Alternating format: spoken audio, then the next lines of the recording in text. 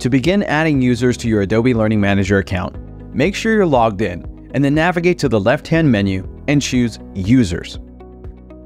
Once you've accessed the Users dashboard, you can start adding users by uploading a CSV file, allowing people to self-register, or by adding single users yourself.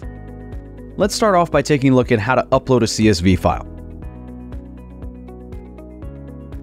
From the User dashboard, navigate to the Add button in the top right-hand corner, and from the drop-down, choose Upload CSV. From here, you'll be prompted to upload a CSV file from your computer.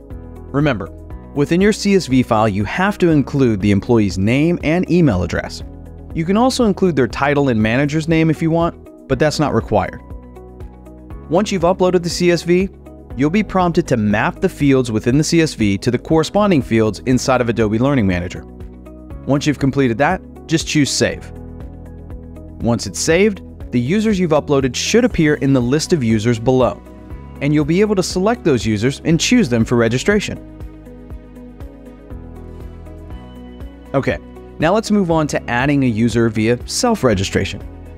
From the User dashboard, navigate back to that drop-down menu in the top that says Add, and then choose Self-Registration.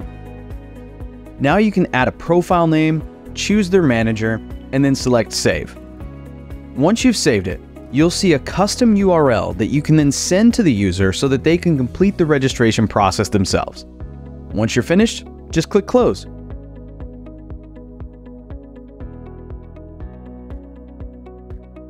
Finally, let's add a single user. Return to the Add dropdown in the top right-hand corner, and from the dropdown this time choose Single User. Once you're there, add the user's name and email address. You can also add their job title and manager's name, but again, this is not required. Once you're done, choose Add.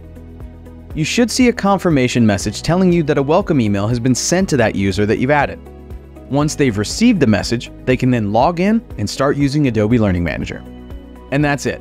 Those are the 3 methods for adding users to your Adobe Learning Manager account.